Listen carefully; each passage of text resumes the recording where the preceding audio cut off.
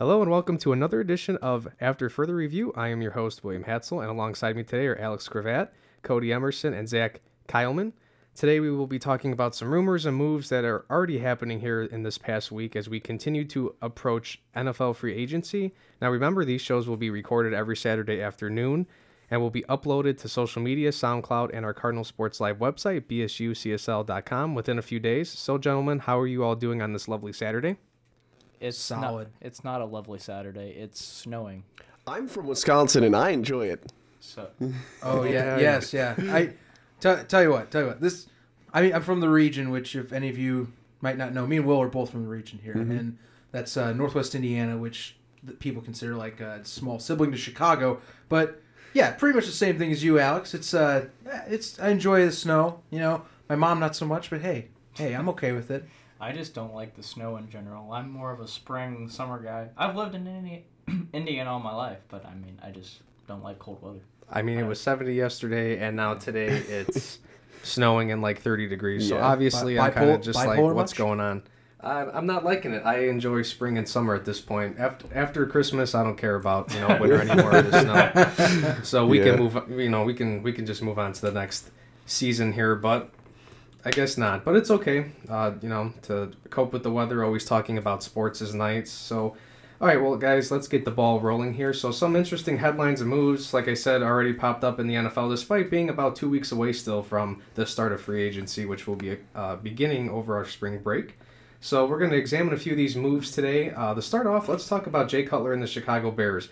Now, it was stated earlier this week that the Bears are looking to trade Cutler, and it continues to look more and more like the Bears are going to go in a different direction here at the quarterback position. It's rumored that Jay might even retire. This rumor just came out a couple of days ago. Not too much has been said about this from the team or Jay himself, but it makes you wonder. So the question is, will someone want to trade for Jay Cutler, or are they going to wait till he gets released so they don't have to inherit his contract and whatnot? And if you guys think he gets traded or released, where do you think he goes, or do you guys think he retires? So, Alex, let's start with you on this. I think that Jay Cutler is going to probably either get traded or dropped. I don't think he's going to retire quite yet. He's still got a gunslinger arm. That being said, there are a handful of teams who need quarterbacks. The Jets, that's a big team that a lot of people are looking at Jay Cutler to go to, but the Jets they have almost no cap space, and Jay Cutler is going to be, if they trade for him, it's going to be $12 million. So I don't think the Jets are really, unless they drop someone like Darrelle Revis or someone who's going to suck up some of that, or to free up some of that cap space, I don't think that they're going to be able to contend for it. The Bills, the 49ers, the Browns, and Texans, they're all in the market for a quarterback, even though the Texans just spent a ridiculous amount of money on Osweiler. So, and then the other thing is, I don't think that Jay is going to go in and change a franchise at all. I think he's someone you plug in until you can draft a better quarterback, because like I said, I don't believe that there's a lot of talent in this draft at the quarterback position. I think that he might, be able to work with a young player for a year or two before he does retire, but I don't think he's going to retire this year. You mentioned him being a gunslinger. Unfortunately, he's a gunslinger to the other team. Needless to say. Yeah, we know. But I really don't know about Jay Cutler. I mean, he's such an interesting player that there's so much that can go on. You really don't know what's going to go on. So I could see him playing, as you said, the Jets and cutting to rollers. That may be a real possibility as from what he has stemmed here this past couple weeks with all of his off-the-field stuff. So, but as you said, the 49ers, the Jets, and other teams like that, they just might. I really don't know about Jay Cutler. So I'm not a Bears fan. I'm not a Jay Cutler fan. And I honestly really don't care much where he goes. But we'll see where he ends up. Cody, you're going to have a hard time, I think, finding a Cutler fan. There's a few people that no one in this room. Yeah, well, I'm a Packer fan and I love Jay Cutler. Yeah, you probably really love Jay Cutler, don't you? Don't you? No. Look, I don't care where he goes as long as he's out of Chicago. Okay. This is a subject that has been grinding me for a few years now. The early parts of the Cutler era, I was okay with. All right. It was relatively decent. Credit 2009, but 2010, 2011. Even 2012, okay? I was satisfied, all right? But it's time to go. It's time to move on, all right? The man has run his course in Chicago and has already burned enough fans as it is, along with the organization that decided to re-sign him to a 7-year, $126 million contract, which the first year of that contract, he was the highest paid quarterback in the NFL. They finished 5-11.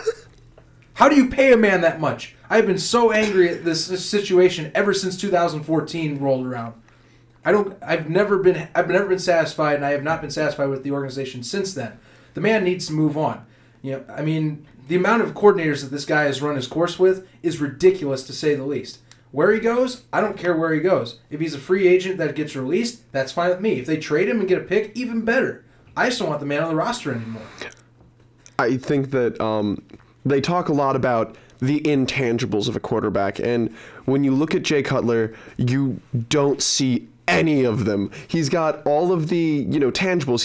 He's got the ridiculous arm. He can throw accurate balls, but his decision making is awful. His presence at the line is subpar to say the least. He doesn't have it going on, I guess. Every time an analyst brings up the skill set that Jay Cutler has, a little bit of me dies inside because, yes, that is so true. His arm is so strong, and he can deliver those gunslinger type throws that happen to go right between two defenders, and bam, there's a catch. But then he does silly things that's like a loose term for me to say like terrible decision making. Makes terrible decisions, doesn't think on his feet, argues with coaches. Argues with coordinators, doesn't get along with players, has a bad attitude. There's a list of things going on here that I could go on for the last 7 years that have been an issue with Jay Cutler. And, I mean, I sound angry, but there's a reason why I sound angry. Because Bears fans have a right this to organization, at this point. And I hate to even say this, because he holds 14 Chicago Bears passing records, okay? Mm-hmm. A man of this type of talent who has disappointed this much over the course of 7 years has 14 Chicago Bears passing records.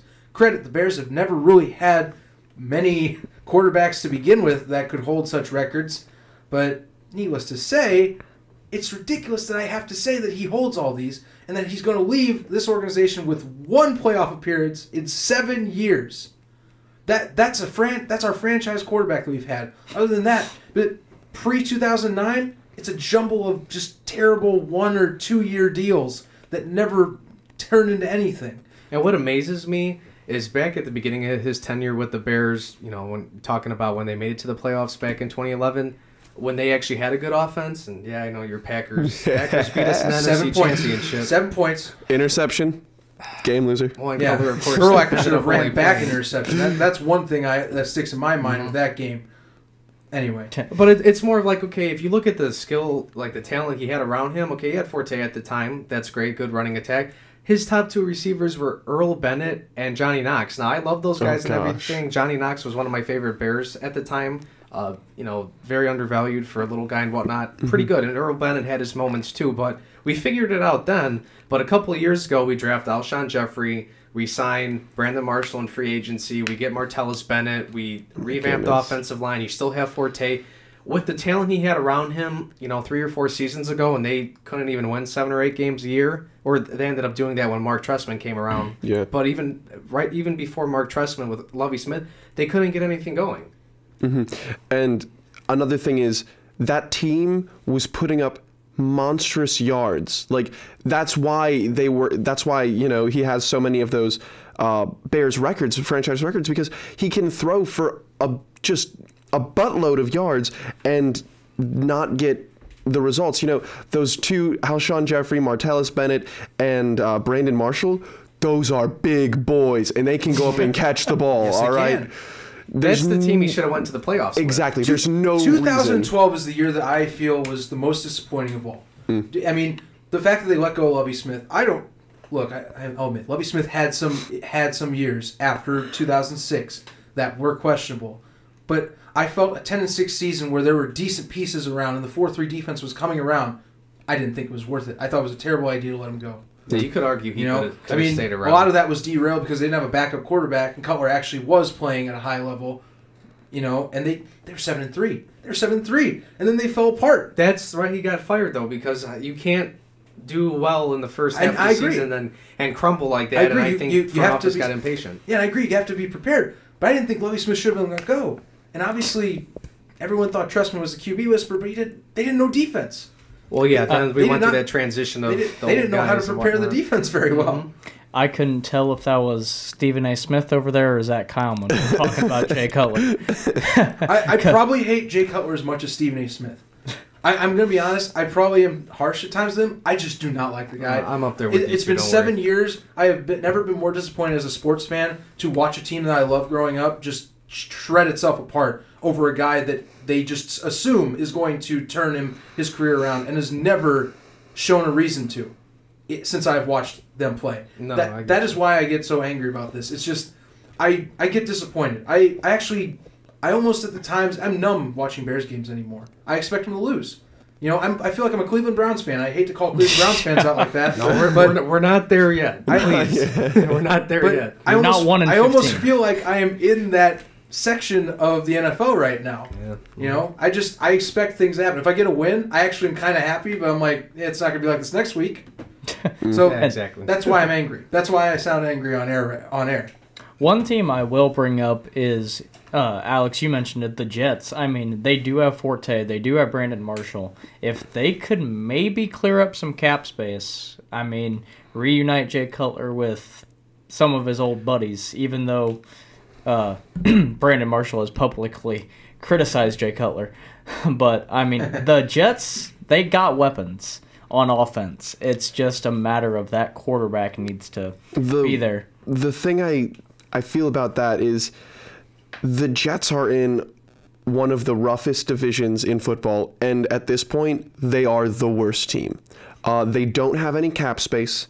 The Dolphins are a playoff team, and I think that they're going to be a playoff team next year. The Bills are on the rise, and the Jets are old. A lot of their players are old. Sure, they've got a couple of, big impact players on defense that are younger, but again, I don't see that really panning out. So if you were going to spend Jay Cutler money, you're going to have next to no cap space left, and you're not going to be your future's not going to be bright. Yeah. You're going to be stuck in this. We've got Jay Cutler, Brandon Marshall for 2 more years, and Matt Forte on his last breath. I don't see that panning out well. For anyone that's taking Cutler, by the way, I say good luck trying to run your offense. I mean, come on. Chicago fans have realized that offensive coordinators don't stay long, and people assume that the coordinators are at fault.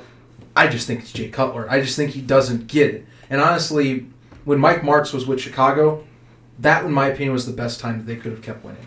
Because Martz had such a grip on how the offense runs.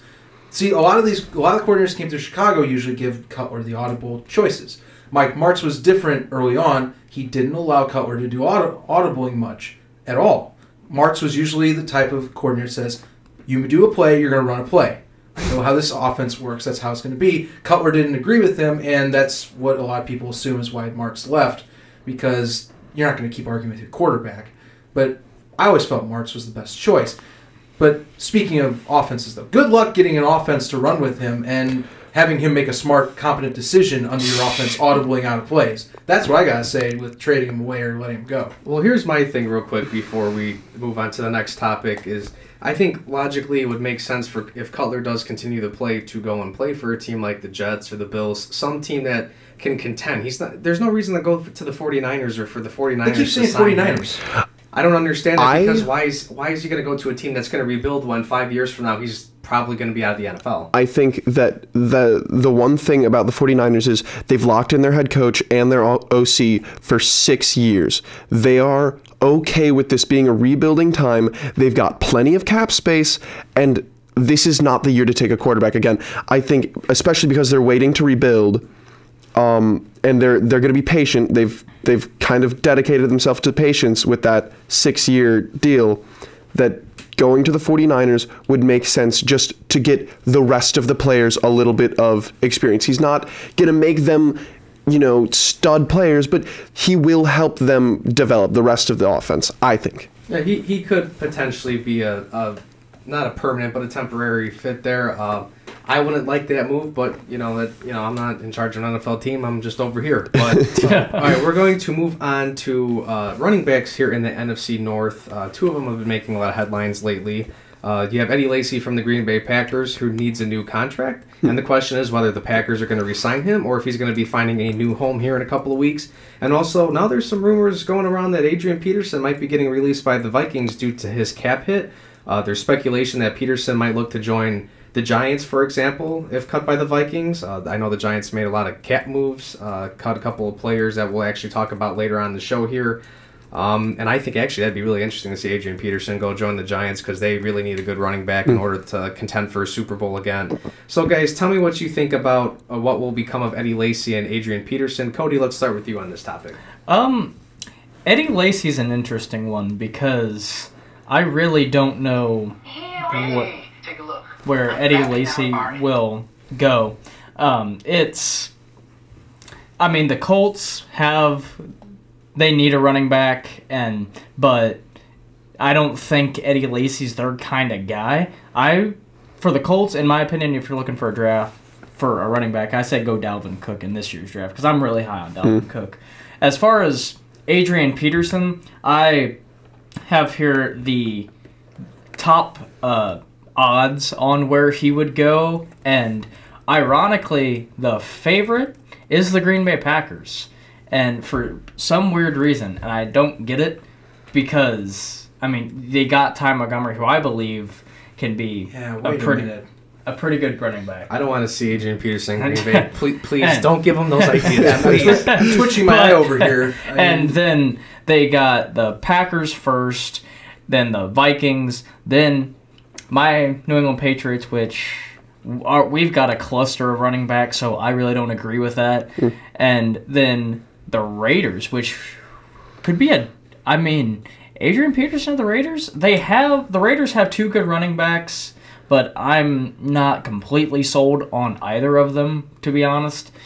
So that could be a destination. Then the New York Giants, who they could sign Adrian Peterson to be kind of that gap man between, I can't remember their running back's name. Rashad Jennings. Who was just released. No, I'm talking about the other one. That could be a value. Shane Vereen? Not Shane Vereen, I think it was a rookie last year.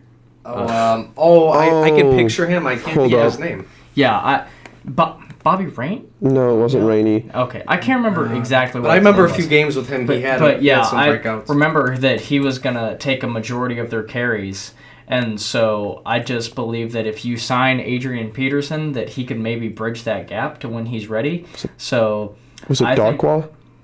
I think so. Darkwa or Perkins? With a D. Okay, yeah. Mm-hmm. So Adrian Peterson kind of bridged that gap in New York, and so that could be a very likely destination.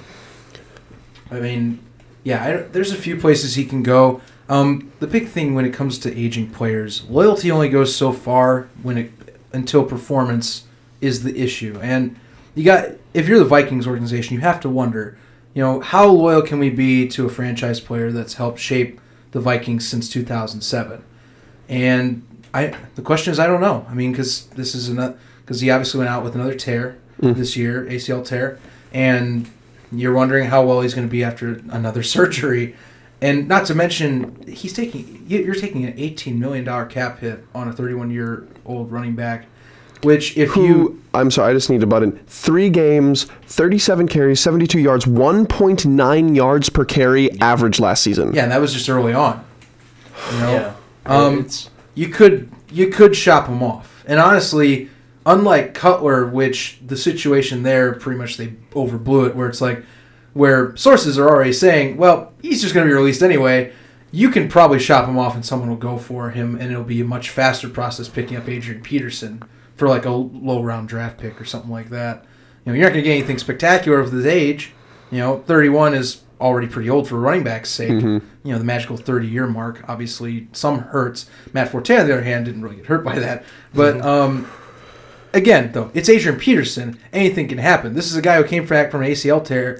ACL, LCL, and PCL. Yes, I was going to say the entire knee. Came back and almost got the rushing record. So, that being said, not to mention we also have ageless wonders like Frank Gore out there who are still racking up the yards and got his own 1,000-yard season last year. So, if he goes somewhere, he can be productive. Yeah. And some of these options are quite viable. I'd hate for him to go Green Bay. Not to mention the argument with Green Bay that I have is you have Ty Montgomery starting. So would you have Peterson as a spot back, or what would you do with Adrian Peterson's going to start wherever he goes. If it's Green Bay, Indianapolis, New England, wherever this man goes, he's going to be the starter. And I'm not totally sold on Ty Montgomery being full-time back. Obviously, he's this is going to be his offseason where he does the complete transformation and whatnot.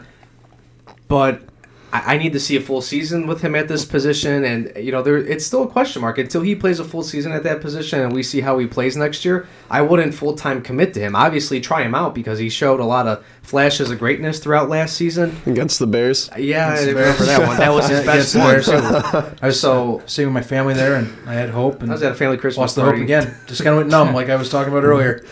But I will say, Adrian Peterson, I don't believe he's going to Green Bay. Ted Thompson the first day of free agency last year, Ted Thompson left his phone in his bedroom, went out, had a cup of coffee, and did a crossword. He didn't sign anybody till like the third day. He's not a big splash kind of guy. And at running back, we're kind of doing what the Giants are doing, and instead of running, we're just throwing screen passes and little dink and dunk passes to get our short yardage gains. So I don't think Adrian Peterson, especially at $18 million, is going to be in Green Bay. Because this thing brings up another question, because you're mentioning Green Bay's free agency spending. Now, they mentioned they were going to spend a little more this offseason. So how much do we think we're talking here? Again, I'm not part of the front office. I know you're not, but if you're thinking Green Bay, which you know more about Green Bay than I do, what are you thinking here? Linebacker. So I think we need either linebackers or cornerbacks. Our safeties are all pretty, like both HaHa Clinton-Dix and Morgan Burnett. I think Morgan Burnett is one of the most underrated safeties in the league. He's stout. He's great. HaHa Clinton-Dix is getting better every day. Our cornerbacks, I think that they've got low ceilings. And they're not even at their ceilings yet. So especially now that we've dropped Sam Shields, we need to go out and find a cornerback who can maybe coach up these younger guys. Our Quentin Rollins and Demarius Randall, they need help. So that being said, I'm going to bring it back to the running back, and actually our house running back, Eddie Lacy. I'm a huge Lacy fan. I have his jersey. I love him, but he has struggled quite a bit lately. I think that this year, if the Packers don't re-sign him, he's going to go somewhere and they're going to get him for a bargain of a price with a high incentives contract.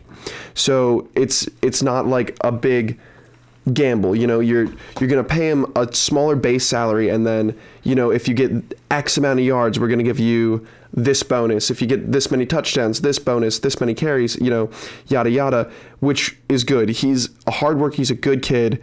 I think he's going to do well. Circling back to Adrian Peterson, I think we all can agree that wherever he goes, he's going to have an established offensive line, because I don't see that he can make that real cut anymore with obviously his injury history. I don't see him being that much of an explosive back anymore. And so I think you're going to have to kind of rely more on the offensive line to help create holes for him. And so wherever he goes, I know, the first team that pops up, which is there's no chance, it's the Dallas Cowboys, but we all know they got Ezekiel Elliott. So if you can Alfred Morris, if you can get kind of the similar offensive line that Dallas has, not the great offensive line that they have, but same kind of players. But I think that'll help Adrian Peterson a lot. Speaking of offensive line, just had this from one of our inside sources here. Good friend of ours, Dylan Deinhardt, which if you want to listen to our other podcasts, he's on a few of those at the MLB along with the NBA. He just informed us Nick Mangold just retired, which is right now. It's a big deal. Wow. Yeah, I mean it's one of the legends at the line position. Talk about this era. Cap space for the Jets. Well, there you go. Yeah, there's your answer. Which is it's also a bad thing. Is this like a normal thing? Because the Jets had another lineman retire just last year too. Is this like a cycle now? I mean, the Jets' offensive line has it's been great, but it was aging. I mean, he was the anchor at that position. I mean, he's been the staple part of that team. The nice golden beard and hair, you know, like a Viking. Played for the wrong team, I guess. Yeah, exactly. Maybe would have had a few more years if he had. Should have been the mascot. Oh yeah. Hey, that could be his new job. Should have been the mascot riding on the bike out of the tunnel. That's what he should have done. Be cool. Yes. Keep on that. But I want to go back to Adrian Peterson real quick as we end this topic here shortly. I think it makes sense if the Vikings want to get rid of him is try to trade him. I mean, get something, a couple draft picks. Yeah. Maybe you could get a player. I mean, if you let this guy walk, I know there's a lot of question marks, and obviously you're not going to get a first round, second round draft pick for him. But even if you got a fourth round pick, a fifth round pick, or a selection of picks for the next couple of drafts, why not? Why are you going to let him go? Because obviously then they got to find a way to replace Adrian, whether they sign a free agent or if they go and draft a future upcoming star, which might be the best idea. Personally, if the Vikings still want to be in contention to make a Super Bowl run here the next 2-3 years, I think you try to keep Adrian. Maybe try to see if he can knock off some of the money on his contract. Obviously, if he doesn't want to budge, then maybe that prompts you to get rid of him a little sooner rather than later. And ideally, I think the Giants should go for him. Adrian's going to want to play for a contender, and he should because he's already peaked, but he's already a developed player. He's ready to go in and play now and make an impact for you. Eli needs a running back. I don't know if you guys remember, but when Ahmad Bradshaw and Brandon Jacobs were the running back duo in New York when they were beating Cody's Patriots in the Super Bowl. I'm sorry. And they slapped the Packers in the playoffs. But see, that's why it's important to be able to be a threat both on the ground and through the air, and they haven't been this with Rashad Jennings and Shane Vereen. So obviously, they need to get younger at that position, but get Adrian Peterson. Shane Vereen has kind of disappointed me because I understand you're playing with Tom Brady and you're going to get your share of touches, but Shane Vereen was, in my opinion, an on-the-rise pass-catching running back. And because that's what he did. He could catch screens. He could go out and run routes. You could spread him out on one of the edges and have him run wide receiver routes. And I just haven't seen that much production from him in New York as I thought I would. I thought he would be like their go-to check down. And Eli just, I don't know if it's Eli, I don't know if it's Shane Vereen, because I don't keep up with the Giants, but he's a huge disappointment for me. I mean, that could attest to the system that Belichick runs. I mean, we see many of these players that Belichick brings in, they fit his system because he knows how to work them to their best ability, and then when they go to other teams, based on the talent that they had or the play time they had with New England, why do they not fit? Well, some teams just don't know how to utilize their talents. Very true. And looking at this Adrian Peterson trade, one thing that I just thought about this that I thought about. Have you ever heard of the Great Trade Robbery with Herschel Walker? Yep. Mm-hmm. Names do drive trades at times, and if you could pull something off like that, I mean, anything is possible because Herschel Walker at the time was a very solid was one of the best running backs in the league. Obviously, fell off, and he was in his later years, but. This is kind of a similar situation. You could find someone who is greedy enough to give you a decent chunk of change to then build around later on just to get Peterson off and avoid that cap hit. I will say, I know Latavius Murray is also a free agent this year, and he runs similarly to Adrian Peterson. Obviously not as good as Adrian Peterson was, but I think there's less question around Latavius Murray. So if I were an OC, I guess not really an offensive coordinator, they don't have much say, but if I were a GM, I would be looking at Latavius before Adrian, because I am so, we've doubted him before and he's proven us all wrong in just the most embarrassing way, but 1.9 yards per carry, 3 games, coming off of an ACL injury at 31. It's hard to stomach, I'm going to admit. That's a hard one to stomach if you're trying to pick somebody up. Mm-hmm. I mean, you guys probably know better. How old exactly is Matt Forte? Isn't he above? Forte is over the 30 mark. Is he 32 now? I think he's going to be 32 next year. Okay. Yeah, he had a pretty good year. But he didn't come off an ACL injury. True, but I mean, just if we're going off the basis, he's been injury ridden lately, though. Let him go too soon. If we're going too soon, if we're just going by like age, then I mean he had a pretty good season for an above 30 running back, which we know is like the cut point of when they start to decline. That horrible magic number that you hear around the league. 30 years old. I mean, he had decent production, especially with playing like a team like, the Jets with all their dysfunction this year. But guys, let's move on to another subject here. The Miami Dolphins are already making moves this offseason. They've been pretty busy. They've released a few defensive players here, make some cap space and whatnot, and they just made a trade a couple days ago for Jacksonville's tight end Julius Thomas. The Dolphins acquired him in exchange for their 7th-round draft pick in this year's draft. Now, Julius Thomas once looked like a top 10 tight end in the league when he was back catching passes in Denver with Peyton Manning. He decided to take both his talents and his bank account to Jacksonville a few years ago. However, he did not pan out. He struggled to be productive, and he dealt with a few injuries that really kept him off the field for quite some time. Now, I think this is a good move for both teams. The Jaguars can now move on in another direction here at the tight end position. And, now the Dolphins, and they also have another draft pick. And then the Dolphins gained another weapon, another passing option for Ryan Tannehill when he comes back from his injury. Now, perhaps a change of scenery can help Thomas play better again, on a team that really does have a better offense, because we know how much Jacksonville struggled at quarterback and numerous positions there. So I want to know what your thoughts are on this trade, guys. Zach, let's get your take first this time. I'm going to tell you what. First off, I think this was kind of a bargain that Miami got when it comes to Julius Thomas. I mean, you're giving up a lineman, and you're also Albert. I think it's Albert. Albert. Yeah, I mean, it's got an I in the last name, so I just got to make sure.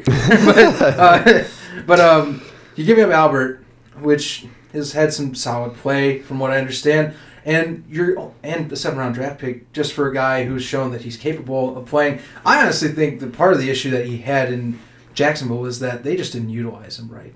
I mean, they already had Allen Hurns, who was developing at the time when they got Julius Thomas, and they had Allen Robinson, and they have Marquise Lee.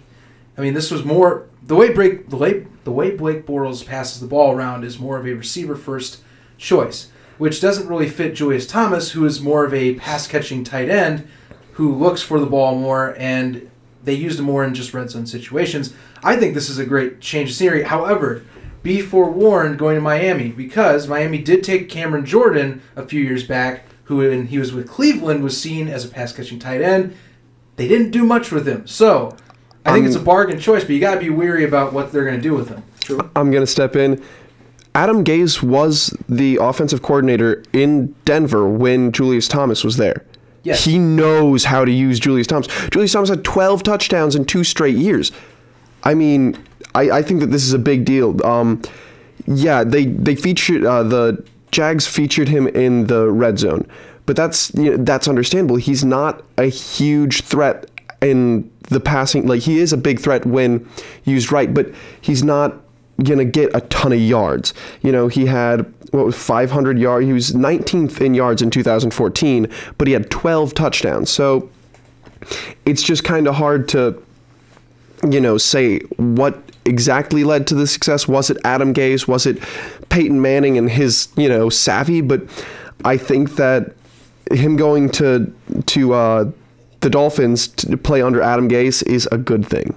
I'm going to say, your numbers are going to look pretty good when you're playing with Peyton Manning. Especially that year. Yeah. And I think he can be used as a red zone tight end as most tight ends tend to be, I mean, excluding guys like Gronk and maybe Zach Rudolph in Minnesota or Minnesota. Yeah, I think Minnesota. Yeah. Well. But I mean, but besides that, Jared Cook. Yes, I'm sorry. Jared Cook. Look at me, I get the catch. That's about it. But yeah, most tight ends now are not like huge pass catching, getting yards, and they're mostly featured in the red zone, in my opinion. And so I think playing with Peyton Manning helped tremendously. Oh yeah. I mean, you went from playing with Peyton Manning to Blake Bortles. A struggling, like not year 1 and 2 Blake Bortles, year 3 Blake Bortles. Yeah, so that never helps. And so I think here in Miami, which you said Adam Gase was the offensive coordinator in Denver, I think that's going to help Julius Thomas hugely, because I think that Miami, they're like on the cusp of like challenging. I'm Pats fan, so I'm not going to say that they're going to beat us for the division. And I don't think anyone's really saying that. But I think they could maybe make some noise in the playoffs. And with that roster, because I think if they had Ryan Tannehill in that game, I think they could have maybe, just maybe, hung with Pittsburgh a little bit, because their defense, we are hugely underrating Miami's defense. Miami's defense is looking to be like, I'm not going to compare them to the Legion of Boom in Seattle, but they're on their way as far as being an elite defense in this league. I think they're much closer to the 2014 era 49ers. Yeah, they're bigger up front, not great secondary, but a good secondary. And so, sorry, Zach. Oh no, you're fine. You're fine. I just think that he will have a huge role in Miami with Ryan Tannehill, because Ryan Tannehill really doesn't focus on one guy. He likes to throw the ball around to his receivers and utilize them a lot. So I see Julius Thomas having success in Miami. Yeah, I could agree with that. I think that it is a good system. And yes, bringing up Adam Gase and the fact that he was his coordinator does help. Yeah. That is a tremendous help. It makes sense why they would trade for him. Yeah. You know, they can do that. And I think I'm looking forward to it. I really like to see the resurgence of him, because when Julius Thomas finally broke out in 2013, it came out of left field. Nobody saw this happening, really. Unless you were an insider and you knew it was going down in Denver at the time. But nobody really saw it. I mean, I remember sitting at a fantasy football draft and having somebody write in Julius Thomas's name in for a pick, sitting there going, I have never heard of this kid in my life. Sure enough, I would get blazed twice in a row by the same team, thanks to Julius Thomas later in the year. I want to see that guy again. So I'm looking forward to this season with him. I think it's a great move because, again, the Dolphins need some more weapons offensively. And when you look at their receiving core, okay, Jarvis Landry's great. Devontae Parker's okay. Kenny Stills is okay, I believe. Fast. Yeah, he's fast. Yeah, he's just a speed guy. And Kenny, I believe he might be a free agent coming up here, so he could be going. And then they have another depth guy, Rashawn Scott. Haven't really heard of him. So obviously, getting another tight end, I mean, we saw with the Patriots. I always preach this example when it comes to tight ends and their importance. Before Aaron Hernandez, we found out he's not such a nice guy. On the field, at least, having Gronk and Aaron Hernandez was phenomenal. You remember those days? I mean, those days before we figured out what happened with Aaron Hernandez? Yes. You mean the days like today when they've got Martellus Bennett, who's better than Aaron Hernandez? Exactly. And look at him. Can you imagine if Gronk was healthy? Imagine if Gronk was healthy all season with Bennett. I mean, Brady could have thrown 50 touchdowns this year in the red zone because including the 4-game suspension. Exactly. So definitely, I think getting him and pairing him with, some of these other guys, he's definitely going to help. And again, you gave up a 7th round draft pick for him, so the reward possibility is high, and the risk. I mean, it's a little risky. Hopefully, he can find his form again. But you gave up a 7th round draft pick for at least somewhat of a quality. Unless they find that next Tom Brady in the draft. They could. Yeah, I mean, who knows? Who knows? But the odds are. I'm feeling kind of silly right now, guys. I've been bad with names lately because somehow I ended up saying Cameron Jordan when it's Jordan Cameron, and so obviously I'm talking now. That's I just mentioned a defensive tight end or defensive end playing tight end. Defensive. Well, I mean, J.J. Watt does it, so yeah, he does it. But no, it's okay. Seen here's the thing, though, because if you want to talk, I mean, Jordan Cameron. I mean, he did have some talented years in Cleveland, and you could have a dual tight end system if Gase was thinking about it. But again, he doesn't really play that too much. I mean, usually it's the one tight end. He should try to do it now because he's got a nice duo. He's got it is a good duo. It's set up. I'm just now thinking that it's set up pretty well. It's pretty similar to what they had in Denver. You know, the guy who's really good after the catch, Demaryius Thomas, not Devontae Parker, but the Jarvis Landry. He's really good after the catch. You have the same exact tight end, and then you've got the speed guy, Kenny Stills, if he comes back, wicked fast, and then Emmanuel Sanders was wicked fast. So it's kind of, and then you've got a thumper at running back. Mm-hmm. This could be a very dangerous Dolphins team. Hopefully not. Yeah, for the sake of your Patriots, but I think you guys are still fine for a while. I mean, because we also have to remember Ryan Tannehill's hurt. He may not start right away because he's got that ACL injury, so it might be Matt Moore's show here for a little bit. But we'll have to see. I think he'll start because it wasn't a tear, was it? It was a partial tear. It was a partial tear. So his health is going to be a little bit questionable no matter what, even if he does play. So obviously getting him some help will be nice, but. Okay, moving to another topic, sticking with offense and people that catch the football. The New York Giants recently cut wide receiver Victor Cruz. The salsa dancing Cruz used to be the number one wideout for the Giants at the beginning of his career. However, after suffering a season-ending injury back in October of 2014, Cruz has really struggled, guys, to really get back on the field again. And when he did, he wasn't too productive, and hence that's why they got rid of him. Plus the emergence of Odell Beckham Jr. and even Sterling Shepard last year. In his rookie season, again, Cruz was cut for another cap-saving release here. Shortly after being released, he reportedly visited the Carolina Panthers. Now, Cruz, in my opinion, guys, is definitely going to find another team to play for. The question is, will he ever return to his salsa dancing form? I don't think so. And, a team like the Panthers seems like a good option because Cruz doesn't have to face the pressure of trying to be a number one wideout again. The Panthers need help in the passing attack, and I mean, he could be a great number 2, number 3 option for that team or some other team, or even a team like the Bears that they have a lot of guys going to free agency, especially Alshon Jeffrey, so maybe Victor Cruz is a little security blanket for the time being as, a bridge or whatever into the future as we improve in that category. So, guys, what do you think about the Giants releasing Cruz? Do you think it was a good move or bad move? And also, where do you think he might go? Alex, why don't you start us on this one? I'm probably going to be higher on Cruz than almost anybody else.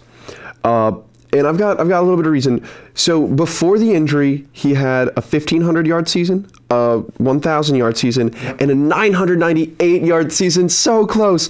But that year, Eli threw 27 interceptions. So that's not entirely on him. That was Eli being a derp. But the thing I want to... word choice. I'm going to just have to stop there. That word choice. Just think of that word and then picture Eli when he's got those confused looks. That actually goes...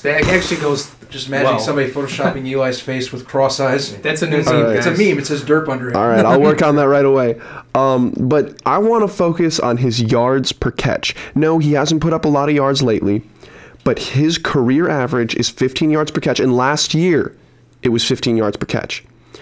No, he will never be as good as he was those first 3 years, but he will still be good this year, and I think he's poised for, I don't want to say 1,000 yards, but I think he could get into the 900-yard range. And here's why. The Giants had him listed as the number 2 wide receiver, but he was the obvious number 3 receiver. Sterling Shepard had 105 targets. Odell Beckham had 169, and Cruz had 75. So he still got some, but he's saying, just if I'm Victor Cruz in an interview, I'm going to say, I'm not going to outrun or outjump a lot of these younger guys, but I'm smarter than them. He's not a PR nightmare. And he's still producing. He's got what you want in a receiver. I think some teams that I would look at for him to land: Carolina, Bills, Texans, Bears, Ravens, 49ers, maybe not. But my favorite spot, if I could choose, would be the Titans. Because he'd be the starting guy and he wouldn't get a bunch of yards, but what he would do is he would coach up all those young receivers and he would make Marcus Mariota look like a stud. See, I think, in my opinion, he'd be the number one option in Tennessee. He would be probably. That's what I meant. I'm of that belief of I don't think he's that number one guy anymore. I mean, that injury that he had was really, really bad, and I think hurt his career. I could see the ideal team for me would be a team like Denver, where the pressure, if you go to Denver, it's Emmanuel Sanders, Demaryius Thomas, and then they have so many receivers. I can hardly name them all. But then Victor Cruz, you probably slide him at the 3. And I think that's where he's best. Pressure would not be on him to perform that well, obviously. You still have to perform, but you wouldn't hold him to the same standards as your 1 and your 2. And then he may surprise you because I don't think he's got 1,000 yards in him. I think he has a bit more than 586 this year, which was, as you said, because obviously Odell and Sterling Shepard were taking some of his targets. I think if a guy like Victor Cruz could help a young Paxton Lynch or what's the other guy's name in Denver? Oh my gosh. Simeon. Trevor Simeon, yes. I don't know why I'm spacing that. That's good. But, I think he could help like one of those young quarterbacks like mature and develop. And so I see Denver as the ideal spot. You know, I do like the thought of Carolina, honestly, because you do have Kelvin Benjamin. Yep. But I mean, Ted Ginn Jr. Okay, I mean he's okay. He's been all right. He's getting on the back end of his career by now. Yeah. You know, maybe it's best to start. Honestly, you could with Ted Ginn's speed, so you could still move him into a slot spot instead of Brown. You know, have Brown as kind of just come in maybe for a 4 receiver set, and then you could put Cruz on the outside on one of the 2 wings. You have then Ted Ginn as a slot. That's what I would do if I was Carolina. Cruz isn't the number 1 anymore. Mm-mm. I think he can be a number 2. You know, I think that he is a solid number 2 to spot any all-star receiver on a roster.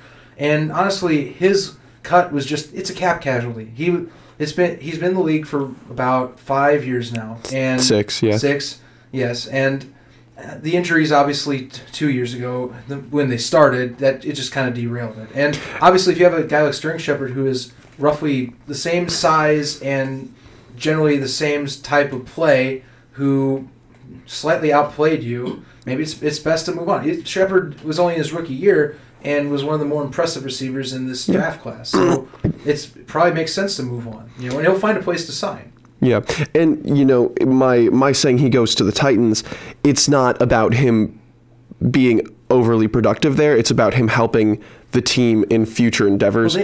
But you know, if like for him, it would be great to go to.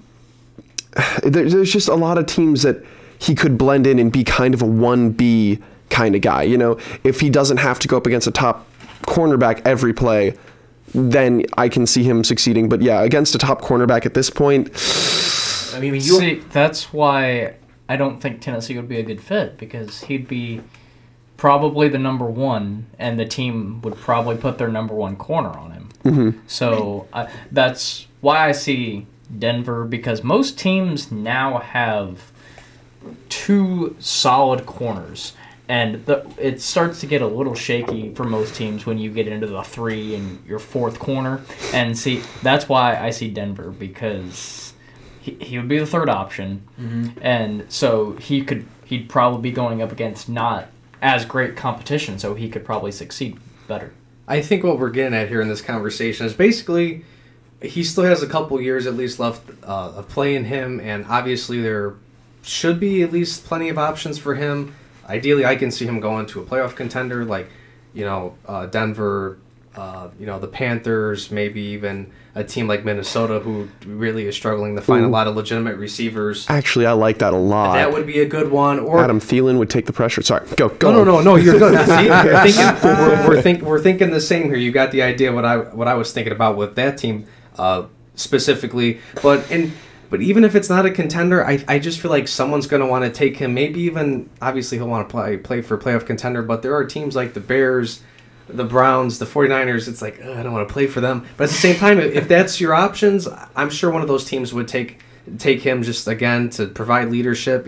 Tight ends, I don't think it's a horrible move. You're getting an experienced receiver who, I don't know if he's going to have enough production to be a number 1 wide receiver, but he definitely could be a number 2 or a number 3 there. But I like this discussion we had on this, and I think it's fair to say we all have at least some kind of hope for Victor Cruz to continue. But we're getting close to the end of our time, fellas, so let's get into one more question here. This is going to be a good one.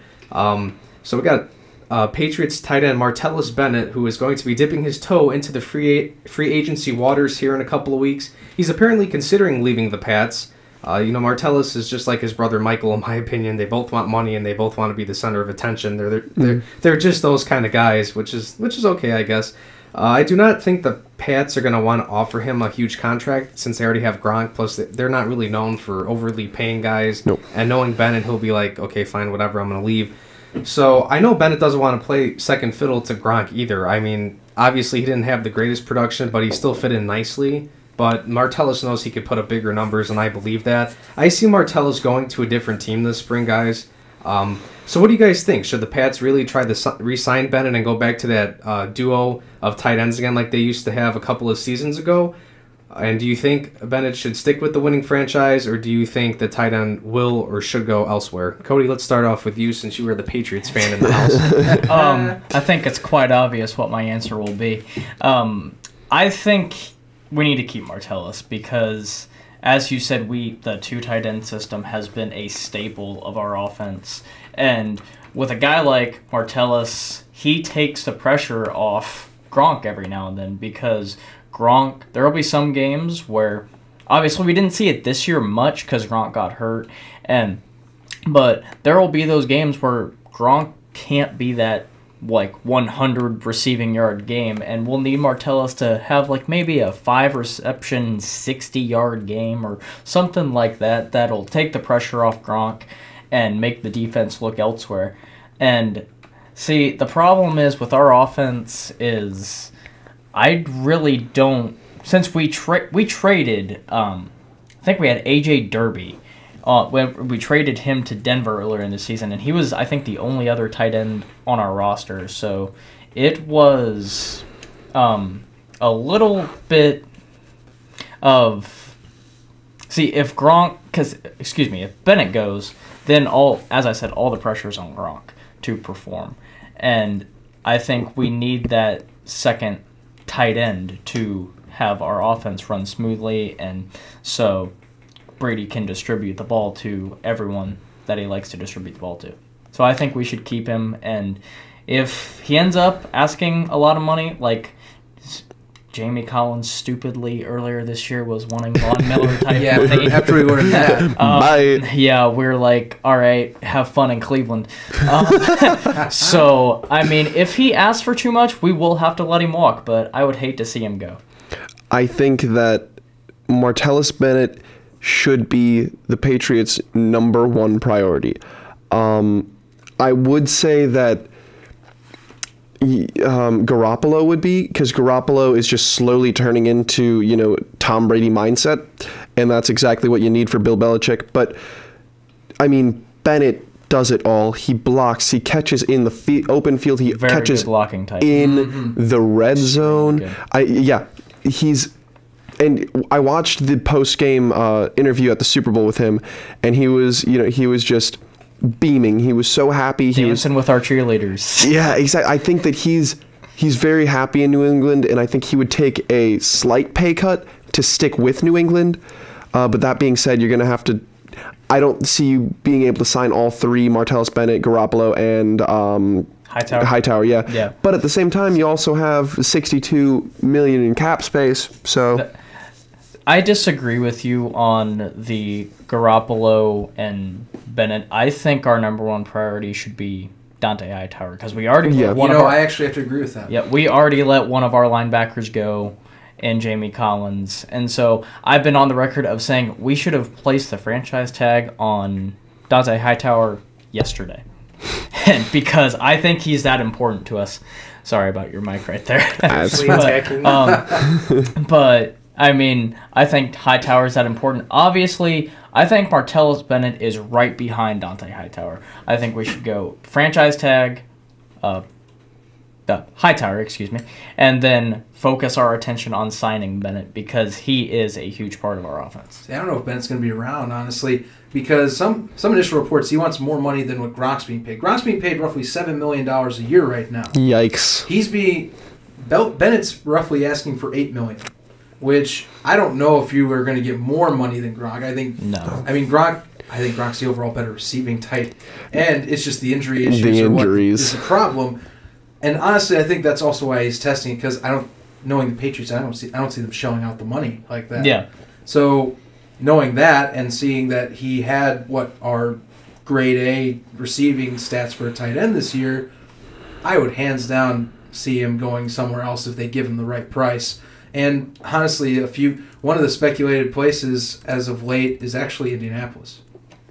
I mean, if he goes to the Colts, I mean, they would have Dwayne Allen, who is emerging, and then you got Martellus, and Martellus could block. Martellus can't block. Yes, that's what they need in Indy. But I think Martellus could mentor Dwayne Allen and just give him that extra teaching that maybe he's not getting from because who's Dwayne Allen learning from?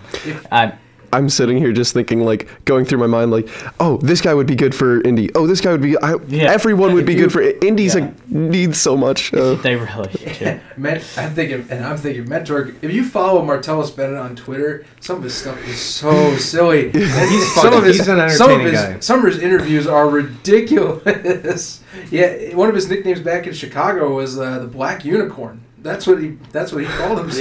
Yeah, and I think he even writes children's books. Yes, he does write children's books. And he is quite the character. The Colts just lost Pat McAfee, so you need a new jokester, you know. And the Bennett brothers are just a comedic duo to just follow. They ripped Jay Cutler a new one last year. Good. Oh yeah, that was good. Completely savage mode. All right, guys, let me give you my take real quick, and then I'll close up shop here. So, obviously. I think Martellus Bennett, it'd be great to see him stay in New England. I think the duo of Gronk and him would be fantastic if Gronk could get healthy, hopefully. And even if he doesn't, and it seems like durability is going to be an issue with Gronk from here on out maybe because he's been hurt the last couple of years, having Martellus Bennett to fill his void and maybe become more of a focus while Gronk recovers or if he deals with some injuries, that'd be smart too because, Rob Hausler's the only other signed tight end now. And Hausler's been bouncing around the NFL for a while now to multiple teams, so he's definitely not a great option. It really comes down to are the Patriots going to open up their bank account for him, and I think they should to a reasonable price. I say he deserves close to Gronk money. He shouldn't get more than Gronk, and obviously there's going to be a couple teams out there that are going to be willing to give him a lot of money. One that stands out to me would be the Arizona Cardinals. Jermaine Gresham is their tight end right now. He's going to free agency. Cardinals stealing all of our players. Yep, and also, but I think honestly the Cardinals have been struggling recently, and I think their title window is actually closing, not opening or staying open anymore. I think it's starting to close with Larry Carson Fitzgerald. Yeah, with Larry getting older, and he's going to be retiring soon. Then Carson Palmer, he said he's coming back, but how much longer are you going to have Carson Palmer? And I mean, he can only do so much, but obviously they could use another weapon in a guy like Martellus Bennett. So that would be a potentially decent move. So it'll be interesting to see what happens. My prediction is he's going to leave just because he's going to want too much money.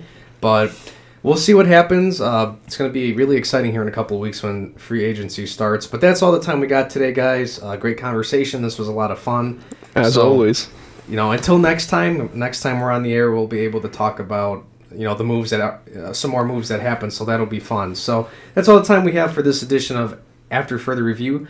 Looking for more, check out Cardinal Sports Live every Thursday on Cardinal Vision, Channel 57, or online on the CSL YouTube page. Again, you can find this podcast and future ones from various branches of the CSL podcast division on the CSL YouTube page, SoundCloud, or on our website, www.bsucsl.com. You can follow each of us on our own respective social media accounts as well for Ball State sports coverage and various national coverage as well. This has been a presentation of Cardinal Sports Live in association with WCRD 91.3. Thank you, everyone, and have a wonderful weekend.